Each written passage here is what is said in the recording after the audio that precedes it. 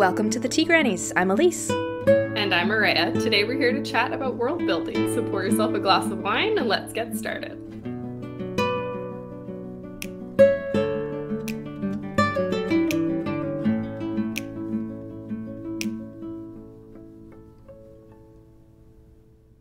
So why did we call this episode Wine and World Building, you ask? Because it sounded good. And we wanted to drink wine on a Monday afternoon while on a video call, so you all get to join us. But before we jump into our world building chat, we're going to start with our 2 submissions. Prologue. The council gathered, not for negotiating the city's errands, but for relishing the aura of the coronation day, fragranced with valuable cinnamon incense, music, meat, mead, merriment, and the promise of a new future after a decade of wars with the barbarians. Fancy burgundy and gold textiles outspread under the ceiling, spiraling down columns, besieging the air of the room held by marble dryad gargoyles. A large oak table was set, gazed upon by a massive alabaster statue of Zeus. In the middle, the greedy hands of the council abounded, wrestling over the brandied meat of a lavish bull, laying in a silver platter as vast as 4 merged shields, carpeted with sheets of vine leaves studded with vinegar-marinated potatoes. They spilled the arrayed goblets of wine as they bent over the table to snatch slices of the luscious slaughter, but it didn't matter, for the vineyards blossomed richly, promising a good fortune for the land. Amphorae of sweet wine were resupplied by some of the swarming maidservants, whom the sway of their waists and the fluid movements of their bodies excited the men as much as what was contained in the shimmering vessels. They used them for filling their cups and satisfying other needs. Musicians indulged manipulating the attendants' temperaments, soothed or frenzy, by fiddling the strings of their lyres. The men got drunk. Jests were exchanged. Snorts, grumps, and snickers undulated under the ceiling. Falling goblets clanked on the ground. Wine fed throats and cracks of the floor. The pleasurable spree seemed to oversweep the room like an ocean's wave, drowning everyone but one, the new king. At the edge of the table, he sat still on his chair. A golden crown, studded with a magnificent green gemstone, coronated his dark hair. The beardless, shaved skin of his face shone with fragrant youth, despite his late middle age. His honey-amber eyes flared with ambition. He occasionally passed a glance at the feast, wearing a slight grin as his lips stiffly parted, slowly sipping the wine, pleased by the merry spirit. For most of the time, he gazed at the goblet in his palm, indulging his reflection on the gold amid the fluttering firelight. His eyes were more interested in what lay inwards, a dormant desire that was reawakened. So my overall comments are that I love the setting and the details in this piece. I ultimately think the prologue is maybe not necessary, or that we're starting the story in the wrong place. We don't get an introduction to the king until the very end, and I'd like to see him introduced somewhere around like the 2nd paragraph. And then we learn all this nice setting in the beginning and the world building through his eyes instead of kind of in an omniscient way, which makes it feel a bit detached. And this is a great example of a little too much of the world being shown to us before we get to character and plot. So as good as the details are, we still need character early on in the page or readers are going to lose interest. World building does not drive the story, characters drive the story. And so you need to make sure that you hit us with that pretty early on. And I do think that if we get the king earlier and we get a hint of the ambitions and the plans and everything like that, and the world building is then built into that scene, it would improve the flow and the readability throughout the whole piece. There's a few things I liked. I left little notes going through. And but my other main comment was that beware of the long sentences, even if you're using commas. So not everybody is going to touch on this, but it can feel quite heavy to the reader. And I think sometimes when you're using a lot of descriptions, the language it's too much for our brains when we're reading it. It's a lot of intense language, a long sentence. I don't know about other readers, but maybe this is ADHD or something. I start to lose focus a bit near the end of the sentence if it's like that. So I would kind of go through and have a look and see where things can be simplified. And it also will make those nice descriptions. Like there's a line here somewhere about the vinegar marinated potatoes. So like that's something that would really pop in a more simple sentence, whereas it gets lost in the descriptions. Yeah. And it could make it just be a little bit more smooth.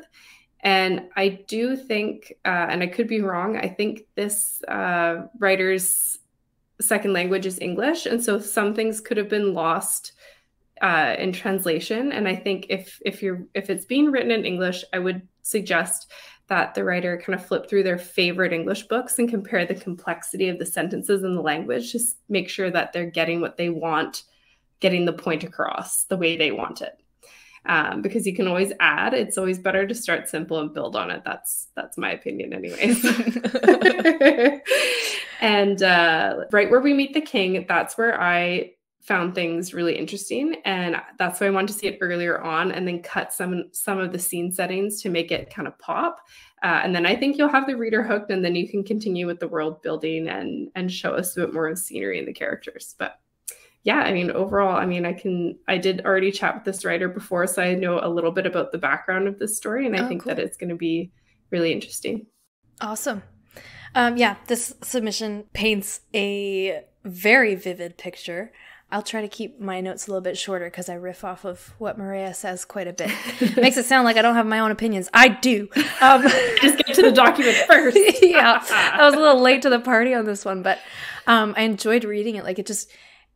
I don't know how else to describe it. This piece just paints a picture for you. Like that's literally what's happening in my mind. Like the different colors are coming into play. The different aspects of the scene are just kind of filling out this movie playing in my head of this feast, this party. It's magnificent. There's so much color and life, and I can hear the noises and I can smell the food. And I think it's overwhelming in exactly the way that the writer maybe intends it to be, which is brilliant. It's great. But like Maria has said, like, we don't really get much character or plot in these pages. We're given kind of an image, we're given a picture of this lavish feast, and we briefly at the end learn about this king presiding over his coronation feast. But that's it. That's all we get. So at this point, for me personally, it wouldn't be enough to keep me interested in the story. I'd get a little lost and kind of be like, okay, what's the point? I want things to move forward a little bit. So I would really love to see a version of this where we open, like you were saying, from the king's perspective. I would say even from the first line that somehow we fit in who it is, whose eyes we're watching this unfold through. To get that character immediately, I feel like that would just add so much more richness to the scene.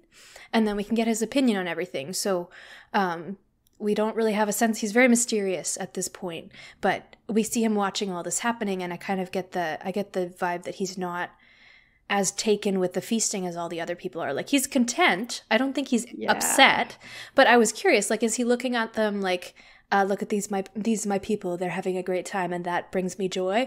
Or is it kind of like, look at all these fools and he's laughing at them? Like, I don't know enough about him to understand how he's seeing everything, and that's what I wanted. And I wanted it sooner. So I would cut back on the descriptions a bit. As lavish and beautiful as they are, there's a bit too much going on. And I felt this as I was reading it out loud as well.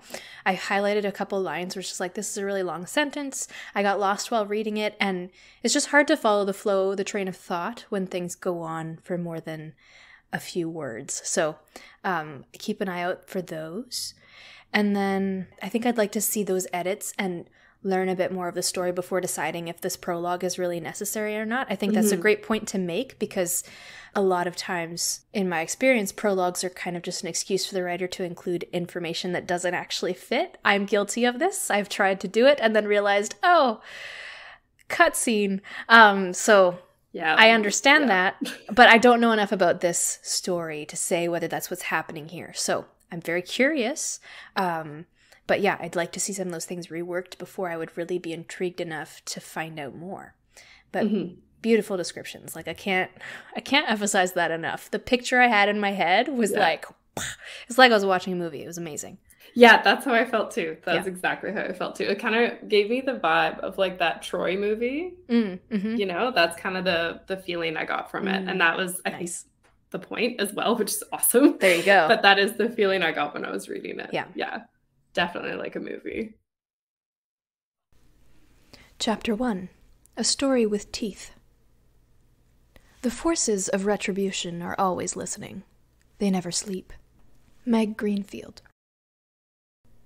Alice, 2 weeks before. Flaccid little monsters leered up at me from the pages, long and thin, short and stubby, wrinkled and hooded.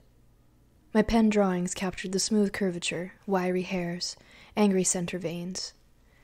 Alice's wondrous emporium of phallic impressions, an ode to my fascination and disgust.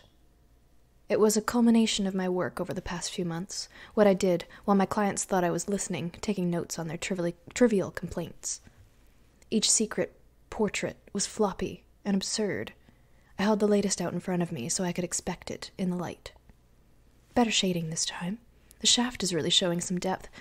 The hair texture needs work, but all in all, good work.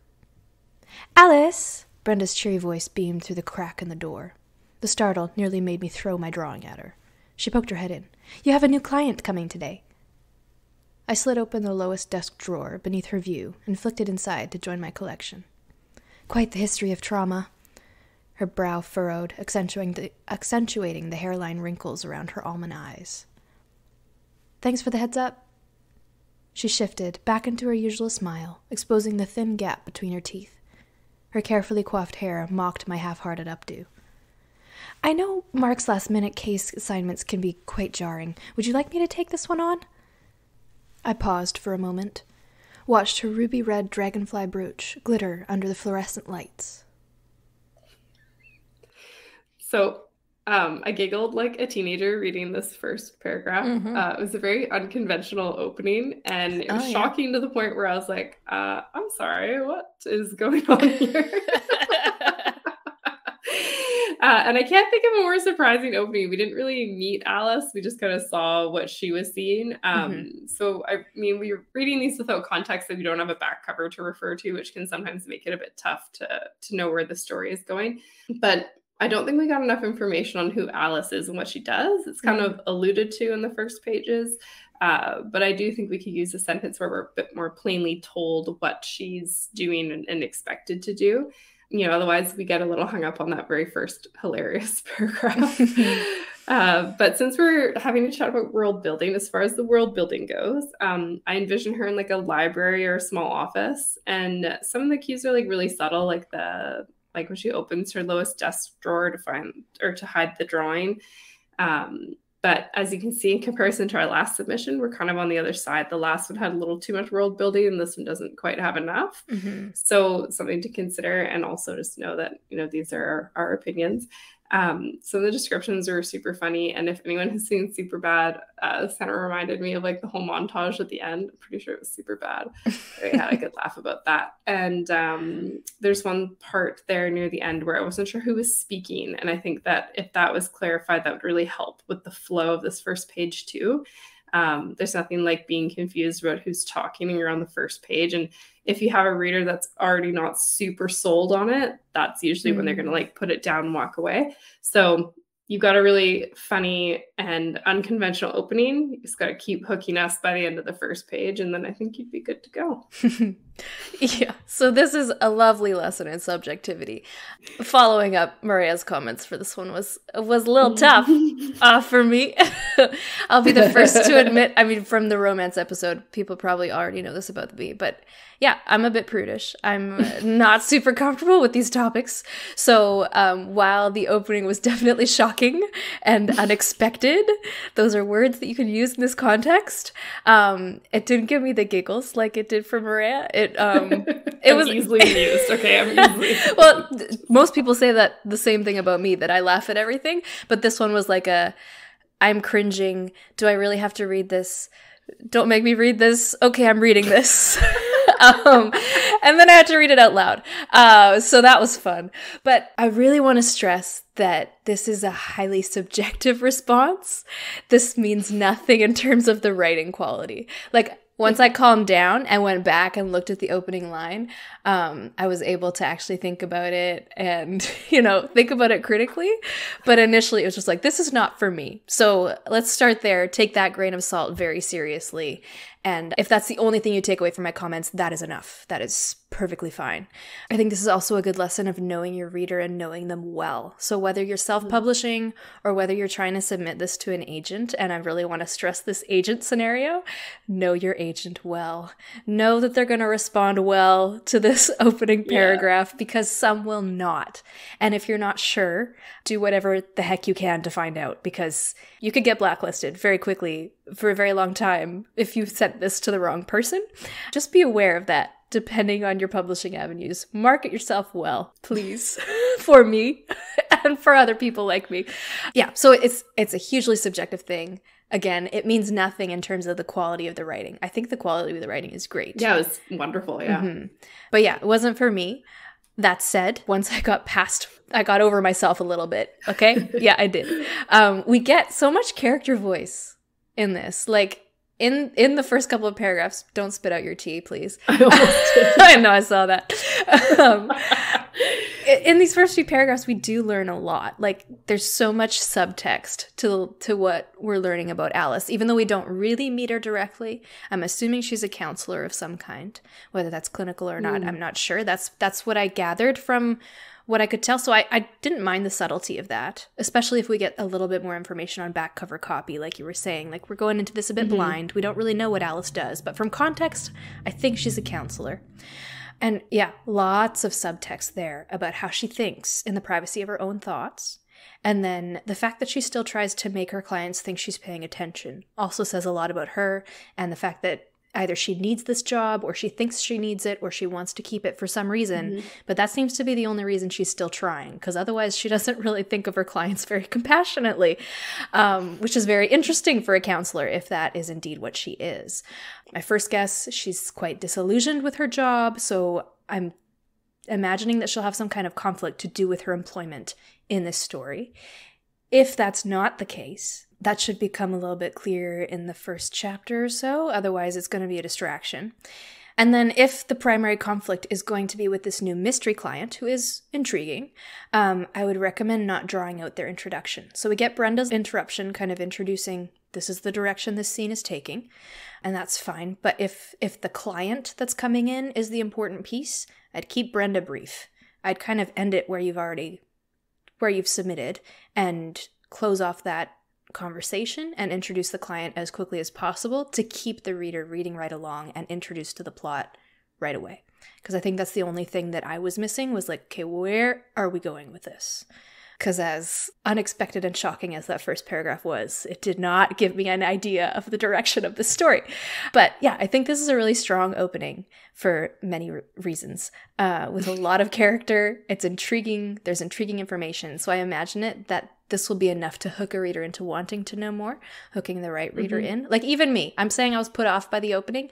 I still want to know what's going on because it's shocking and unexpected and somewhat uncomfortable for me.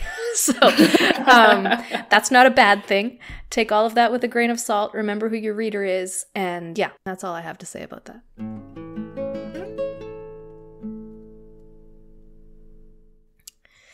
Has a friend or a family member ever opened a conversation with you by saying something like, guess who I saw today?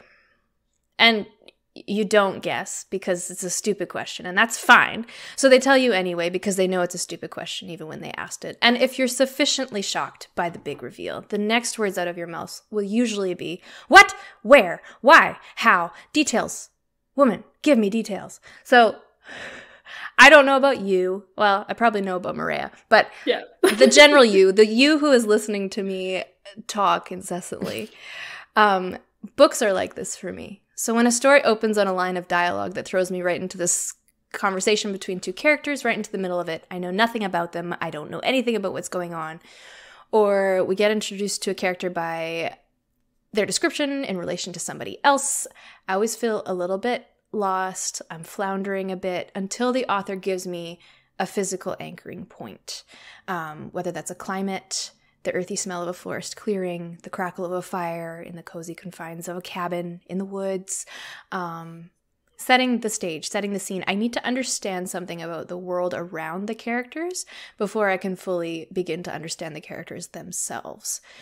So in the 2 submissions that we critiqued in the last several minutes, Maria mentioned this, but we had kind of 2 extremes. We had one submission with a lot of world building up front, and the other one with very little, almost none at all. And before I spread misinformation, world building isn't necessarily about physical space. Like, it's not just about the location that you're in. That is a part of it because it often will coincide with the era you're writing in, or a whole bunch of other details. But it's about everything from climate to culture to ecosystem. It includes the terrain, it includes the creatures, it includes the magic, if there is some, and the people groups that live in it. And that is what makes it seem like such a huge, monstrous, daunting task. Yeah. And I think a lot of writers forget that even if you're not writing fantasy, you still need world building. Yes. And the characters still live in their world. Their world looks different than your world. So when I think about an example of this, think about someone that you don't know super well, but they live in a completely different world from you. Like, even if you work together or you do a sport together, what they go home to is very different from what you go home to. So, for example, you both love books. I think everybody listening to this loves books. So one of you likes dark wood bookshelves and witchy stories and candles and cozy blankets. And the other person likes, white bookshelves and romances and fake flowers and like bright fairy lights. So consider these things when you're building your character's life, like whether it's in a fantasy world or in the real world. Mm-hmm.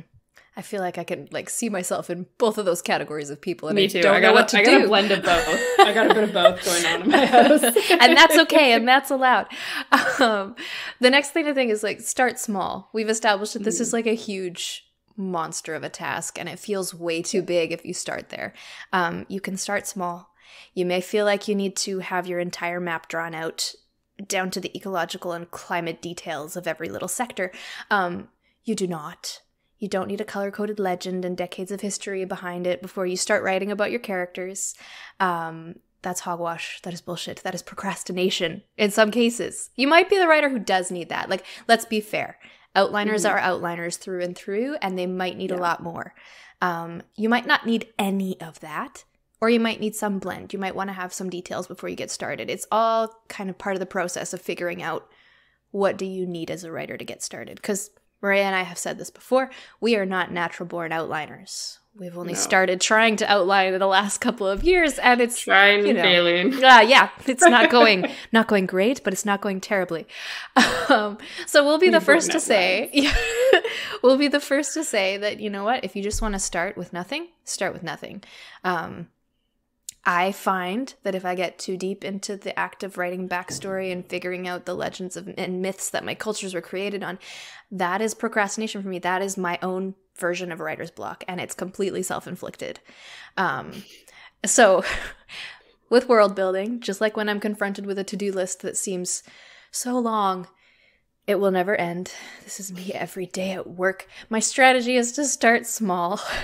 Start with the things that I do know. Start with the things that I can do and expand only if necessary from there. So if I'm opening a scene with a setting and a character, I probably haven't decided what the land around the scene looks like yet. Not entirely. I might have some loose ideas, but I probably don't have anything concrete. But I should have an idea of where the character is in the present moment. What area are they standing in? Is it a house? Is it a cabin? Is it a tower? Is it a mansion? Are they outside? Like, let's start real basic. And then step 1, I set the stage. I think of it like a play, if that helps.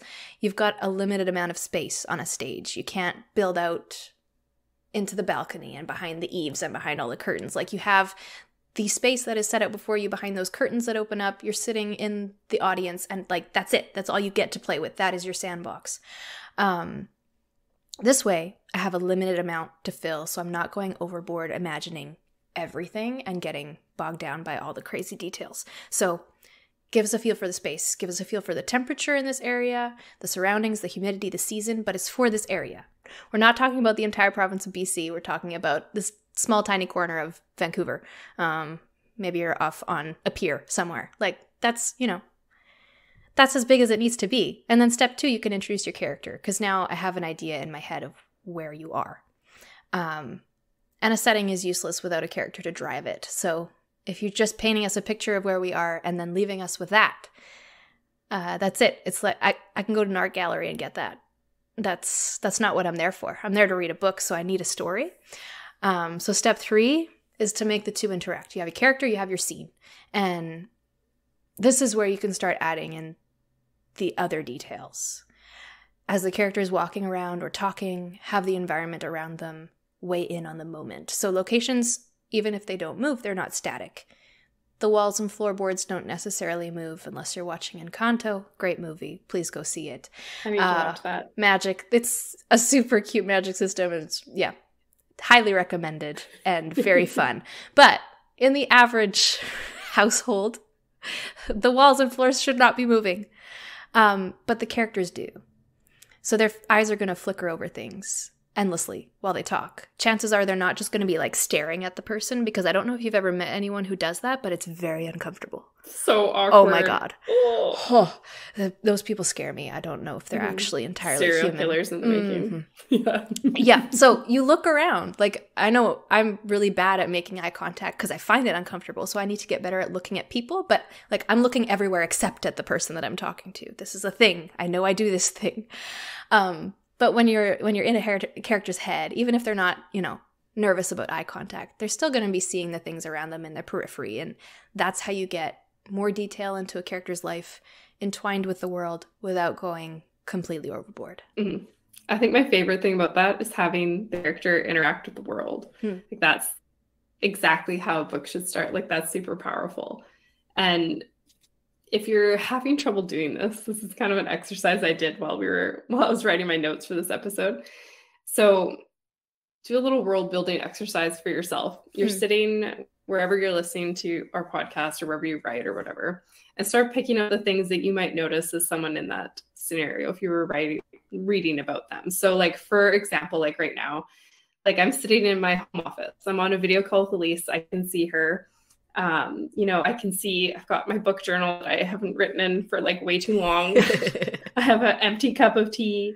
I've got like a blackberry and honey candle burning. My plants need to be watered. Like one of my dogs is laying in here and they're staring at a sunspot on the wall. And then the world of my office has been built right there, there. And, later when you've finished your draft and you're ready to fine tune things, you can go back and reread that first chapter and decide a couple of things, like, is the story starting in the right place? And how much of the setting can you cut while giving us enough to anchor us in the setting? That will help tighten up your first page. So you can write everything you need to write for the world to help you get into the story and get it going. And then when you go back and edit, pull some stuff out. You don't need to have everything that's in there. You just don't need it.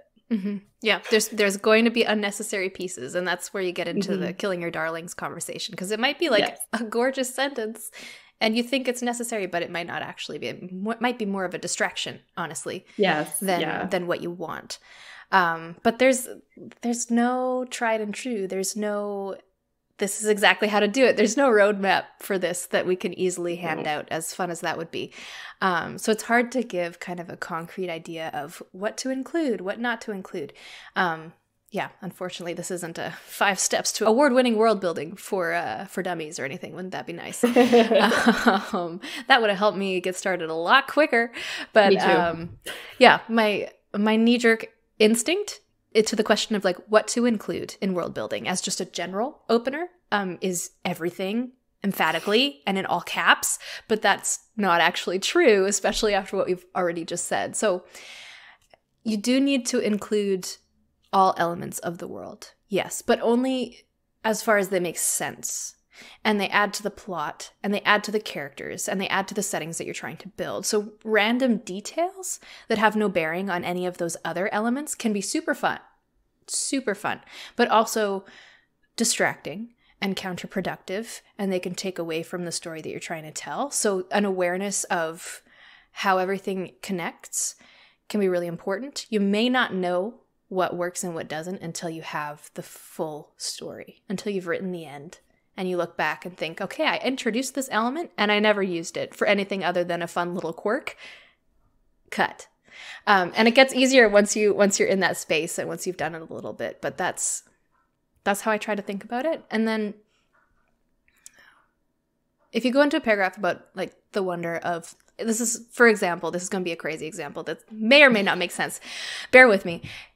You go into describing the wonder of this snake, cheetah, monkey creature that you've created in the history of your urban fantasy novel set in London, and you talk about the magnificence of this thing and its bloodthirstiness, and maybe it's got vampire elements, and it's just this, the most wonderful, crazy, imagined creature that no one else has ever dreamed up, and you just can't wait to share it. But then the creature never actually shows up in the story. The characters never encounter it. They never have to fight it or interact with it in any way. That's a distraction. Chances are it shouldn't be in the story at all, because now you've got me, a monster-loving, creature-obsessed fantasy nerd. All I'm thinking about now is this creature and the fact that I don't get to meet it. And I'm just going to be disappointed and permanently distracted from the rest of the story because that's all I can think about anymore. So that's kind of a big picture. That's a lot of detail. But I wanted to try and bring this down to more practical elements because that was what I was struggling with when I encountered this question in our notes. Sorry about that. Hopefully this will be a little bit more helpful.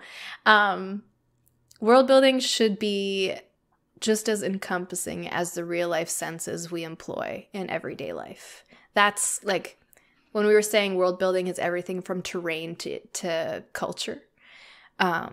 That's where it comes into kind of the nitty gritty is what makes or breaks it. You've got your sight, your smell, your sound, your taste, and your touch. And you want your world to be as realistic as the moment when you burn your tongue on a piece of pepperoni pizza and scrape the tip of it along your teeth to alleviate the sting. You feel that. It's about richness, not amount. It's about quality, not quantity. So you might have all of these details planned out, but you're picking and choosing the ones that make sense for the scene because, okay, this adds a breath of fresh air here. This adds the smell of cinnamon here. This adds the feel of my hand against the bark of the tree. Like, small things are often what make the most impact in the world building category. And then last but not least, I will always harp on subtlety. Maria's laughing because she knows that I've said this too many times in her lifetime, and she's going to have to hear it again. Readers are smarter than we think they are. They are quicker than we think they are, and they don't need to be spoon-fed. And I have to remind myself this every time I sit down to write. They don't need an entire political system spelled out for them in 3 pages of nausea-inducing textbook language. They don't need or want that. So what I try to do when I'm having to introduce some more heavy stuff that I know could get boring pretty easily is my favorite rule of thumb. Every scene that I write should be doing more than one thing at the same time. Mm. So yes, I want to get into this political conversation because that's really important to the world that I'm building, but no one wants to just read about that and the history of that by itself. If that's what I wanted, I would study real world politics.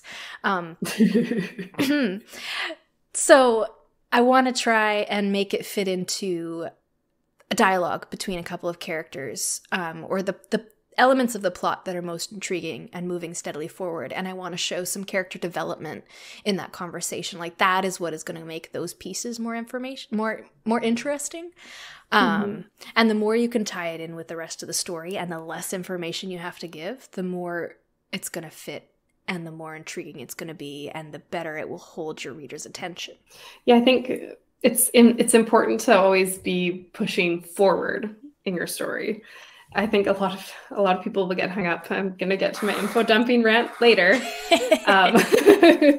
Describing things like I need them to understand everything so that the next part of the book makes sense. But you've lost them on page 2 of the political crap. Mm-hmm. Like they've checked out. They're gone. They're gone. They're skimming it and continuing reading, or they put it down and said, never mind.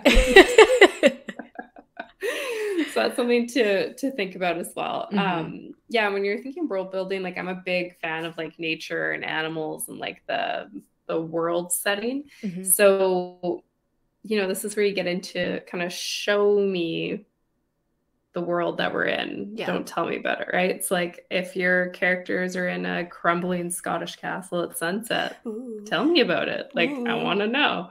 Throw that into their conversations. It doesn't have to be 2 paragraphs describing the castle and the sunset. Right. And then, it can be the characters having a conversation and like they're standing outside the castle and like one of them notices like the crumbling whatever. I don't know my castle parts off the top of my head, but you know what I mean, right? Or like the sunset, like it's shining in their eyes, but like it's so pretty. There's so much you can do to put the world, like bring the world to life, yeah. And same thing with like the weather. I mean, you can be like, yeah, it's miserable and raining out. Okay. Cool. That's like the text I sent to my mom. That doesn't hit, right? But if you start, throw that in with some information, like despite the wind and the rain, or like the biting wind and the rain, like magical creature of my choice still does blah, blah, blah. And I've said this before and I'll say it again. I like to feel anchored in a scene. I need to feel like I'm there. I need enough information and descriptions to feel like I'm standing there watching this play out like it's a film. So imagine your favorite fantasy movie or show or whatever. And like, I'm thinking kind of like The Witcher right now, right? So in the beginning, when the setting's like first revealed and we meet our main character, that's what your first page should feel like. That's what you want to make your reader feel like. And what did you notice in those moments in that opening scene? Yeah. And so you can use this as an excuse to go watch your favorite show. I know what I'm doing tonight. Chasing vibes. Chasing vibes across the internet.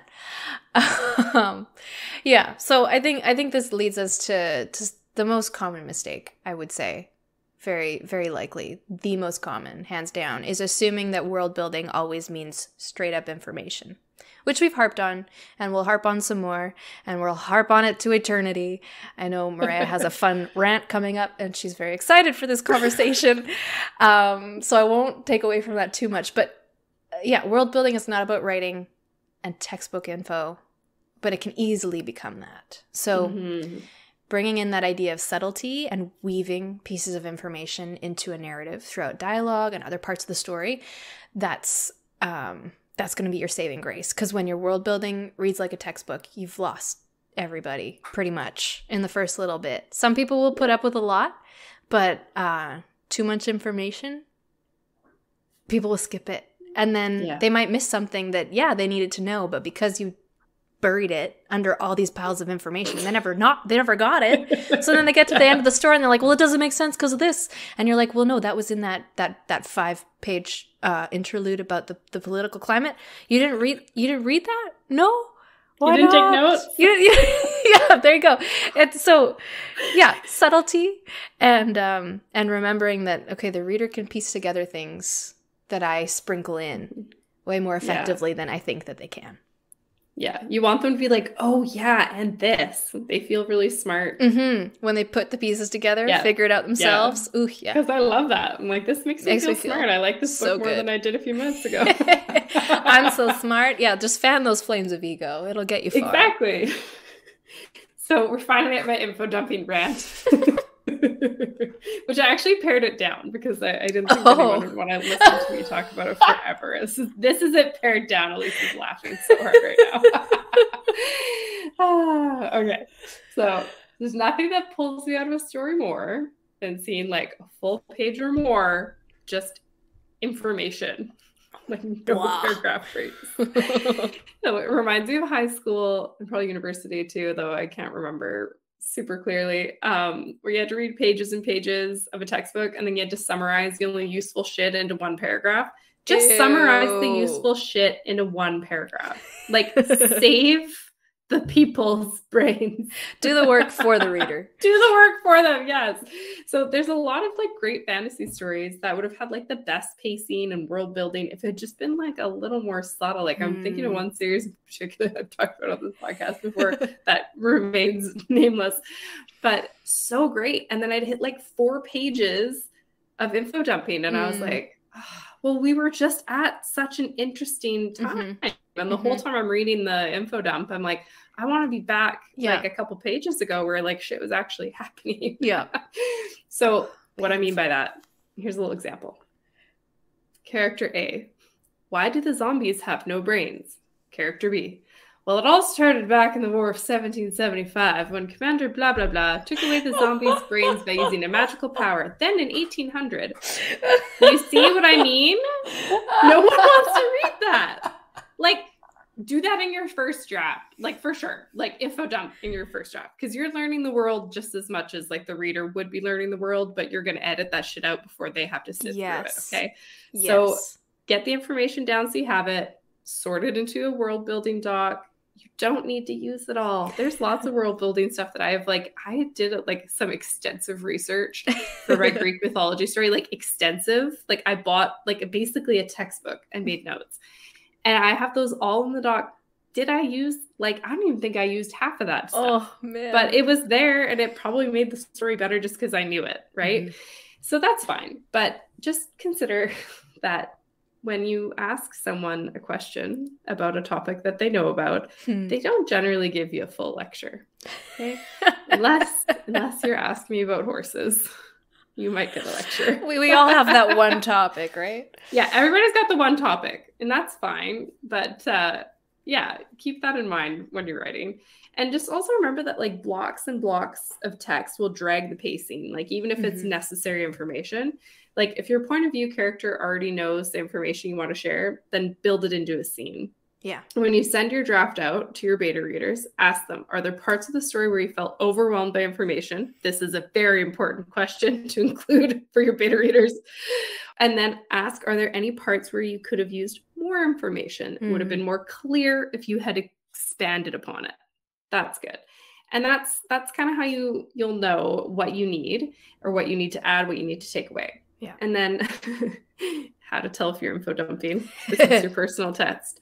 If it's starting to sound less like a story, more like a news report, or your fantasy novel sounds like nonfiction but with dragons, you got a problem. So, like Elise said earlier, have your characters interact with the world is so much more powerful than just listing things of importance. Mic drop. I feel like we can just end everything there because that's all we wanted to say. I've been waiting like almost 2 seasons to have my rant about info dumping, and I'm quite proud. I hope that it made sense to you. Oh, yes. And you did condense it, to be fair. I feel like I did. The amount of times we've talked about this, you've been writing this lecture ever since we met, and you've got it down. You've got it nailed. And I'm pretty sure in our writing group, I have already practiced this lecture for people, so I was ready. Oh, yeah. You were This ready. is like my 5th draft. It's been through so many betas. Okay. Yes. So we've talked about what to do. We've talked about what not to do.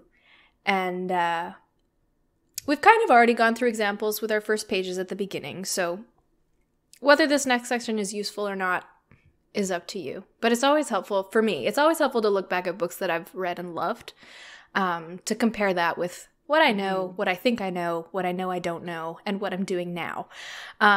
So I couldn't help myself. I went with 2 of my favorite fantasy authors because they are my weakness. And I tried to pick things that were different enough, even though they're still in the same genre. So the first one is middle grade. It's a good example of lots of world building in a short amount of time. The second one is from one of the wordiest authors I read, so the passage is a little bit longer, but I think it packs just as much of a punch, just in a more descriptive, robust way. So let's get into it. Let's compare and contrast. That makes me feel like an English teacher. Oh, I'm so sorry. So example 1, from Howl's Moving Castle by Diane Wynne Jones. This is one of my favorite feel-good I want to be happy books. Which I still haven't read, and it's on my shelf looking at me right now. I'm waiting for a really gorgeous edition of it from the Folio Society, and I cannot wait. Okay. It'd be nice. So this will be just a little teaser for me for when I get it in the mail. In the land of Ingery, where such things as 7-league boots and cloaks of invisibility really exist, it is quite a misfortune to be born the eldest of 3. Everyone knows you are the one who will fail first and worst if the three of you set out to seek your fortunes. Sophie Hatter was the eldest of 3 sisters. She was not even the child of a poor woodcutter, which might have given her some chances of success. Her parents were well-to-do and kept a ladies' hat shop in the prosperous town of Market Chipping. Ta-da! Love that. Oh, man. So, this is a bit of a traditional fairy tale-ish start, and that's why I chose it. There's a reason why the Once Upon a Time thing was so popular for so long, because it works. So, I would say Jones has done so much in 2 short paragraphs. Even while establishing character, she is world building. So we're given the name of the land, we're given the existence of some magical objects, so magic is a natural part of the life here, and then we're given a cultural standard for not only wealth and class, but family dynamics, societal expectations. And we're introduced to a character, and she does it all in plain and simple language with a quirky touch of fatalism for Sophie, which makes it really fun to read. So, this is not a podcast about why you should read Diana Wynne Jones, but please read Diana Wynne Jones. And for a little bit of contrast, The Way of Kings by Brandon Sanderson is one of my favorite series that he has ever done, and it's massive, so prepare to commit. Kalak rounded a rocky stone ridge and stumbled to a stop before the body of a dying thunderclast. The enormous stone beast lay on its side, rib-like protrusions from its chest broken and cracked. The monstrosity was vaguely skeletal in shape, with unnaturally long limbs that sprouted from granite shoulders. The eyes were deep red spots on the arrowhead face, as if created by a fire burning deep within the stone. They faded. Even after all these centuries, seeing a thunderclast up close made Kalak shiver. The beast's hand was as long as a man was tall. He'd been killed by hands like those before, and it hadn't been pleasant. Of course, dying rarely was. God, I want to read this immediately. I'm just going to sit here and let you absorb that. So... What a hook. Yeah. Oh my God. I could nerd out about Sanderson all day long. I won't, because he's already popular enough. But... He does some incredible things. 4 things that I noticed in this opening. First, he establishes the fantastical. He establishes this creature that we don't know of in real life, but we get a pretty decent description of it. Second, he establishes a timeline. So these creatures have been around for a long time. This character is very familiar with them. They have been known. They're not these mystery things that have suddenly appeared. So we know we're not getting into a story about why are these creatures here and where did they come from. We know that. We can move on. He doesn't have to even tell us the details. Third, he establishes some kind of magic. So this character, Kalak, don't harp on my pronunciation. It's not fair. This character, exactly, narrators, amateurs. This character has died before. What does that mean? Like what does that mean? I haven't read the first book in a while, so I'm already like hung up on that and how amazing that is. And we don't know, but it means at the very least that the rules of this world are not rules we're familiar with. So the character isn't surprised by this. So the 4th thing that Sanderson establishes then is that magic is known and normal. Similar to Jones and Howl's Moving Castle, the characters of this world will likely be familiar with the concept of the supernatural, which... that explodes your options of the direction that you can go, but it also sets up your expectations for the reader of what they're getting into, which is huge. And keeping with Elise is more wordy and I am not, I picked really short examples. It's really long Thank you, examples. Maria. Everyone can thank Maria now. So I picked, the first one I picked was from Fable by Adrienne Young. If you haven't read that, it's great. It has a beautiful cover as well. Oh. That bastard was leaving me again. Between the trees, I could see Coy and the other kicking up sand as they pushed off the beach. The skiff slid into the water, and I ran faster, my bare feet finding their way over twisted tree roots and buried rock on the path. I came through the thicket just in time to see the smirk on Coy's lips as the sail dropped open.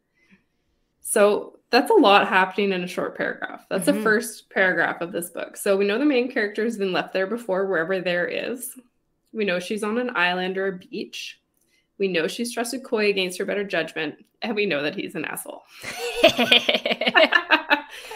Quite a lot of information in 1, 2, 3 sentences. It's pretty darn good. I think your examples are better than mine. Well, to be fair, I was like, I'm going to pick something that's short and easy. I picked up a few books before I picked up that one and went, oh yeah, this isn't a good length for me. I'm also not the reader of the two of us for our little audiobook practice. So my second pick, if you haven't read this book, I mean, what are you doing? An Ember in the Ashes by Sabaa Tahir. It is so good. Oh my God. Okay. So anyway, I won't go on a rant about how great it is. My big brother reaches home in the dark hours before dawn, when even ghosts take their rest. He smells of steel and coal and forge. He smells of the enemy. So super short. I just got chills. Intro. Yeah. And we get the vibes. This is what I'm talking about when we're chasing vibes. That's like the perfect example. Yes. So the author tapped right into sense of smell, which is very powerful. And I think it's overlooked a lot, honestly, in books as well. And we know she has a brother. We know he's not supposed to be out. That's kind of the vibe that we get. He smells like somewhere he shouldn't be. And he smells of the enemy, which tells us that there's an enemy in this book right away. And that we know something is going on with her brother more than she even knows yet. All of that done in 2 sentences. Like, amazing. Damn. She is so, those books. And yeah. I am proud to say I read it first and recommended it to you. You did. Yes. And everyone kept recommending it to me. I'm like, yeah, I'm going to get to it. And then I finally was like, stop being a baby and open it. Cause like, I sometimes like will put off a book I know I'm going to like because I'm like afraid of how much I'm going to like it. And, yeah. You can only read books for the first time once, So like, now that I've read it, I'm like, oh, I wish I could read this for the first time again. But anyway, that being said, we do have a few books with excellent world building for you to think about or read, or, if you haven't read them yet, again, why? The first one being the Daevabad trilogy by S.A. Chakraborty. Probably saying all these names wrong. No, that was she good. is amazing. Yeah. The first book is City of Brass, and that is probably the best world building that I can recall reading in recent memory. Like, it's just fantastic. It's so, there's so much depth to it. It's just, you got to read it. It's amazing. An Ember in the Ashes, which we just read a quote from. Also fantastic. I'm about to start book 3. It's coming up. So I can't say how it'll end. I finished the series and keep going. Keep reading. Don't stop. Don't stop. I won't, I promise. And then there's An Enchantment of Ravens by Margaret Rogerson, which I have not read, but Elise has read. She said my goodness. I listened to the audiobook, which I don't normally do. I've just started getting into those for my commute to work. And this one it's fae. So I think Court of Thorns and Roses, Holly Black, any of those. Nice. And so I went into it with lower expectations because it's like we're going into the fae thing again. It's kind of the same across the board. Everyone's doing it. But good God. Yes, she follows some of the rules that the other authors follow, but the way that she describes it and plays with it and introduces the characters and talks about the fae in human interaction is just mind-blowingly amazing and gorgeous. Added to my endless list of books to read. Yes. And the cover's beautiful, so there's that too. Oh, sold. I know I love pretty covers. I judge a book by its cover, and I'm not ashamed to say that. Not at all. Which actually leads us right back to Fable, which has a beautiful cover by Adrienne Young, and that was my first sample that I read. It's a young adult fantasy, and it's really well done. And as someone who doesn't do boats, I was still quite enthralled by all the descriptions. As someone who gets very motion sick, I was like, I still love this. This is fantastic.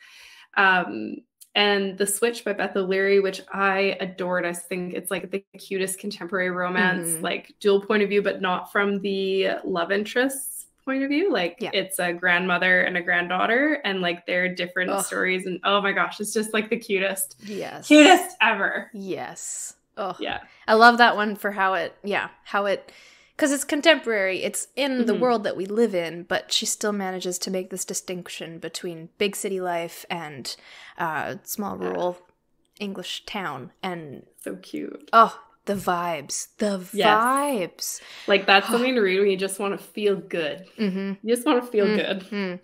You've messed up at work this week and you want to feel good. Yeah, I was listening to that the last couple of weeks. That was my audiobook on the way to work. So it was like, okay, I got to work feeling good. And it was good. Oh, so good.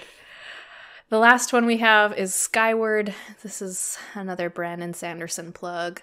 I'm slowly becoming a super fan, and don't tell anyone. That's a level of nerd I do not aspire to. But Skyward is a young adult sci-fi that I read last year, and once I picked up the first book, I couldn't stop reading that series until it was done. So, yep, that's the only sci-fi one we have in this list, but it brings the power of Sanderson's world building into the power of futuristic technology with a kick-ass female protagonist who is like just not conventional and not what you expect, and I want to be her, but I also recognize that she had a lot of character growth to do, and he does it super well, and just everything about the series, everything, but the world building across the series is just phenomenal, and the twists and the turns, and he knows what he's doing. Also sitting on my shelf, thanks to your encouragement. I was like, all right, I'll buy that one. I mean, you don't really have to encourage me to buy books. You just have to be like, hey, I think you should read this. I'm like, you know what? Don't say. Add to cart. Add to cart. And that's the tea, or in this case, the wine on World Building. Please rate and review us wherever you get your podcasts. You can follow us at the Tea Grannies Podcast on Instagram and at the Tea Grannies on Twitter. We'll see you again in 2 weeks. Happy writing.